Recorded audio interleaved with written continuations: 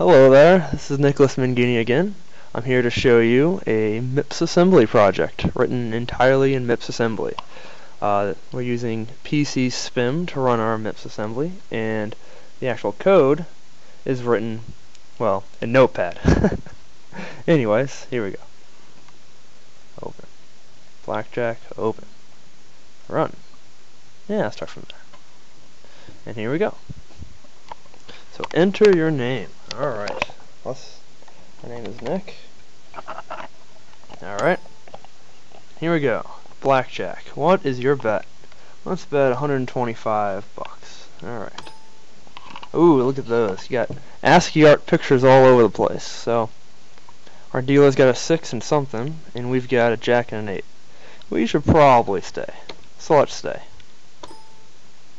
Oh, they got 21. We lost. Alright, let's play again.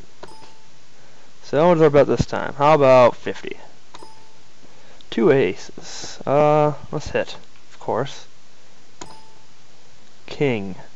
Well, that's an awkward situation, so hit again. 4, hit again. Why not? Aw, we won over. Darn. We lost again. Oh, let's play one more time. What is your bet? 321. That sounds good. 11. Oh, this is a perfect hit hand. Oh, look at that. We won. Beautiful. Beautiful.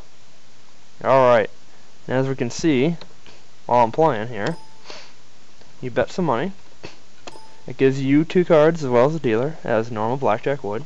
You have our nice blackjack table in between us. You can hit or stay, either way. So let's hit, and we gain an extra card. You can also, yeah, then you just hit and stay until you're done, and the dealer finishes up. Oh, we were screwed from the start. Let's just keep betting some money. Oh, can't really do much with this.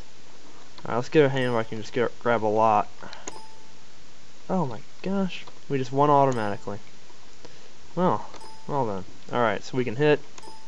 Oh, we lost. Okay, so as you can see, displaying cards, showing, you know, a working game. So let's quit. That was a lot of fun, now, wasn't it? Now let's see some code. Oh yes, look at this beautiful code. So this game was made by me and my friend Dan. We were working in a group for the for this course we were in, and as you can see, I kept a list here of just the registers and what I was using them for. You know, kept your player's name in register 1, or register 0 rather.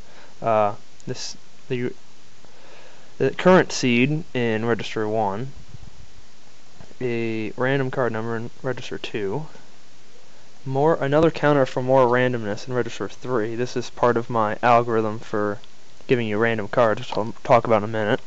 Register 4 I never actually used. Register 5 is your current money. Register 6 is your current bet. And register 7 is the original seed. As you can see for the pictures, I literally gave up a lot of spaces and just wrote them in an ascii-art. I imagine myself as a pretty good artist, and you know, wrote some ascii-art for this game pretty much in the last 2 nights, right before the project was due. But we have, you know, so let's show you how it's actually done. So we have all our strings up here. Well, I call them strings. When I actually want to display the game board, we jump down to game board. We load up a 4 into the first register here. Then we load up line 1 into the A0 register, and syscall. And that displays this to the console screen. And then do the same for line 2, same for line 3, and so forth. At the end, we jump back. Now how this works is, we have game board here. Now, within here, we load up line 1, which loads up, you know, line 1. Beautiful. And then so forth and so on. At the end, we jump back to RA. Now, where does RA come from? The register RA. Let's go. Here's when I print the game board. We print out the dealer's cards, and then we jump and link to game board. This jumps all the way down to game board, runs these lines of code, and then jumps back to RA. When you jump and link, let's see, when you jump and link, it throws this spot into this program counter into the, what was it called, the RA? Yeah, the RA register. And so when you jump back to the RA register, you'll jump right back to where you were. Perfect. And then we print out the lower half. And these are all basic MIPS assembly commands. You know, print out your money. I highly commented it. You kind of need to with assembly, or you'll just get lost. But one last thing to show, because as you can see, I kind of know what I'm doing in this MIPS assembly. But the actual seed, where did I set the seed? So seed. Oh, you know what? I'll make this easy. Seed.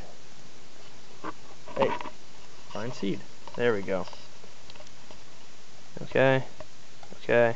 There we go. Now, my random function is all of this. Now, let's start with the random function first. Now, normally, your random function, well, I mean, I got this out of a book that I had read on how to do random functions, and it takes in a seed, it does a few math calculations to it, and then spits out a pseudo-random number, and then it changes the seed into the next spot in the memory. So basically, we have this long algorithm that we know what's coming next, but if we set the seed to a pseudo-random number, then this will give us a random outcome, you know. And then, so how I do it, I mark this down for myself. We go up here, I have the original seed saved, and then I have the next seed ready to go in register 1. So whenever I use the seed, I then increment the seed and run the function again. As for getting the seed, that's an interesting part. Most of the time you would use, well, the time of existence of the C language, which is most C compilers can run that command for your initial seed. That's pretty much as random, pseudo-random as you can get. Other people use like the current time, or the current seconds, whatever. In the current version of PCSpim that we were supposed to use, they didn't have a time command. Instead, I read up on it, and the time command was introduced in the following version of PCSpim. So I don't have it. So to kind of create one out myself, what I did was, when you enter your name at the very start, this was ingenious, I think. When you enter your name, I run through all of the characters, take their ascii-art their ASCII equivalents, add them together, and that's your seed. That's as random as I can get. So whenever someone else plays, they enter a different name, whatever their name is, maybe they even misspell it, and that's a completely different random seed. I thought that was a great idea, and for a simple project like this, it was perfect. Now, something to note was, I kind of went overboard in this project. Most people in the class actually made basic calculators and whatnot and gave a big presentation. People were bored, sleeping in class, they didn't understand what was going on. No one really cared, the professor just laying in there, okay, whatever. I come up and I go, I made Blackjack. And everyone goes, what? I go, alright, what's her name? And everyone yelled out a few names, so I threw one down. Then I go, alright, how much should we bet? People were yelling out numbers, put something down. I go, alright. Now, we've got a king and an ace, what do we do? Some people are yelling, hit, other people are yelling, stay. I'm like, you know what, we're going to stay, because we're not stupid. So we stayed, we won the hand, perfect. Next hand, we get a few more cards. People are yelling, hit, no, stay. The professor got up, started yelling, hit. And I go, oh, wow. And so, continued the presentation. It was phenomenal.